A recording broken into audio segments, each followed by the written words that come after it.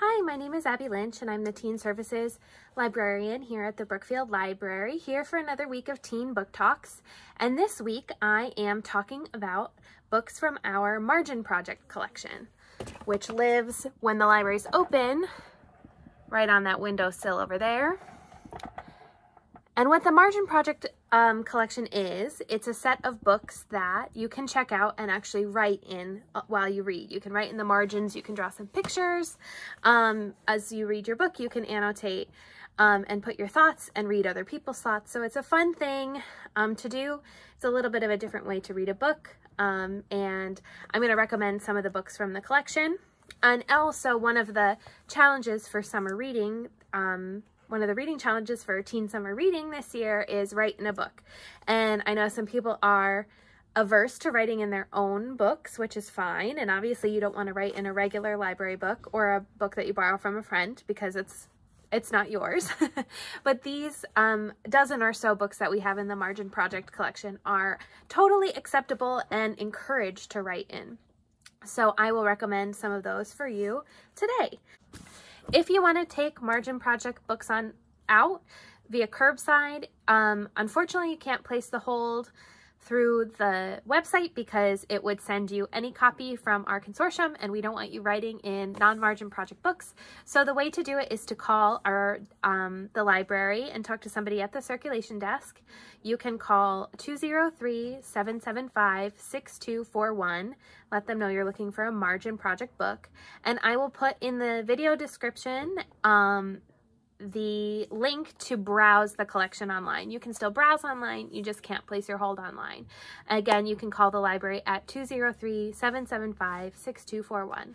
And I'm gonna try and keep my synopses short this week, and I'm actually gonna read some of the comments that have been written in some of the books.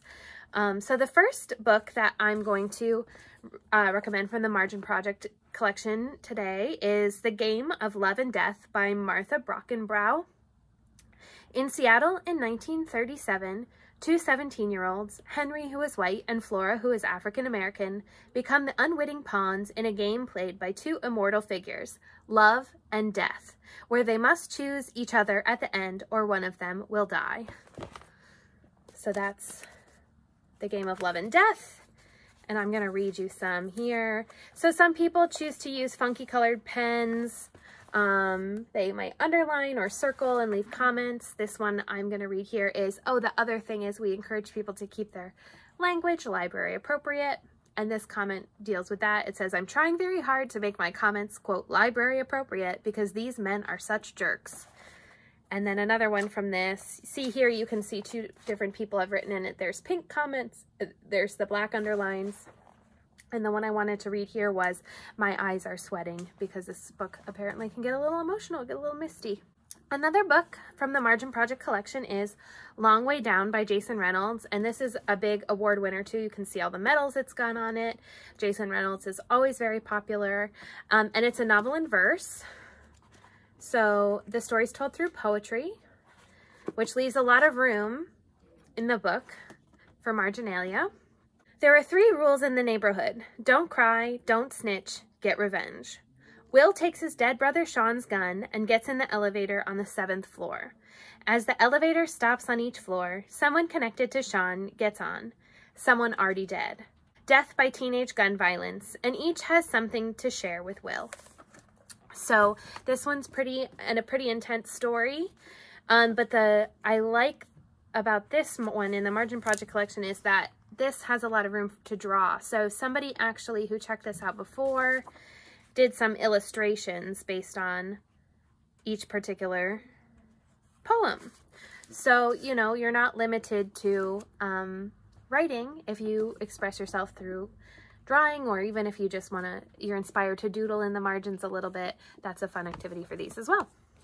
The next book I'm going to talk about is Satellite by Nick Lake. This is more of a sci-fi. And in Satellite, born and raised on Moon 2, Leo and the twins, Orion and Libra, are finally old enough and strong enough to endure the dangerous trip to Earth. They've been parented by teams of astronauts since birth and run countless drills to ready themselves for every conceivable difficulty they might face on the flight. But has anything really prepared them for life on terra firma? And so this one actually has sort of an interesting style of writing. So there's a lot of comments early on about the writing style, which I don't want to do any spoilers here, but on this page had a lot of good comments on it by a couple of different people. It says the Wi-Fi must be horrible. Ew, why? Suspicious. And how's the food on moon? So, you know, all different sorts of things. You can comment on the story, you can comment on the writing, you can comment on the characters and the character development. And so we have about a dozen or so books in this collection, and some of them have a lot of writing in them and some of them haven't been written in yet. People check them out, but maybe they don't write in them. A lot of these books are also paperbacks, so if you like paperbacks, it's a good way to get them. Not all of them, but some of them are. And so my next two suggestions are going to be books that are in the Margin Project collection, ready to be written in, but they haven't gotten any comments yet. So you could be the first one to write in the Margin Project book. And the first one here is Wild Beauty by Anna Marie McLemore. For nearly a century, the Nomial Vides women have tended the grounds and lush estate gardens of La Pradera. They have a tragic legacy. If they fall in love too deeply, their lovers vanish. When a strange boy appears in the gardens, he is a mystery to Estrella and to her family, but he is even more a mystery to himself. He knows nothing more about who he is or where he came from than his first name. As Estrella tries to help Fel piece together his unknown past, they uncover secrets as dangerous as they are magical. So this one is like a fantasy, storytelling, fairy tale piece. I always love their books. Anna Marie McLemore writes great books, very rich descriptions, and it's ready for you to comment on. And then the last book that is ready for you to comment on is one of my absolute favorite books. It's Warcross by Marie Lu, which is the first in a science fiction duology.